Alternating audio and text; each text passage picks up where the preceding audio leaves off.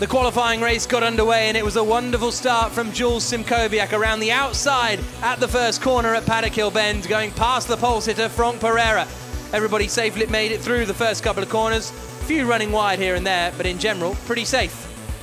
The battles continued as this huge field of cars streamed through Sterling's.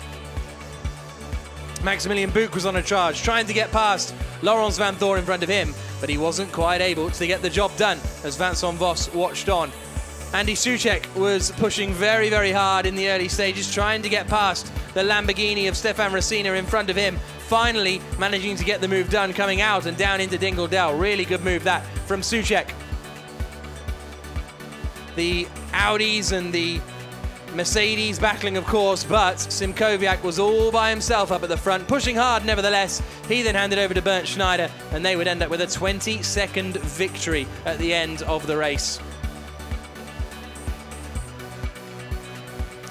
There were battles further back as the second place squabble continued. Marlon Stockinger coming out just in front of Enzo Eid, but managed to hold off the charging Belgian. He, in turn, managed to hold off Clement Schmidt. This was a moment that Nicolas Poller lost 6th position. Dries Vanthoor taking advantage as they tried to pass Didi Gonzalez in the Porsche. Dominic Baumann got past Rob Bell, but unfairly, said the stewards, gave him a little nudge coming down into Graham Hill Bend, so it was a late drive-through penalty for them. But no one could stop Jules Simkowiak, the other HTP car, almost getting onto the podium, but Jules Simkowiak and Bernd Schneider taking victory in 3 hours' time. It'll be the main race. Make sure you join us for that. Simkowiak and Schneider on pole.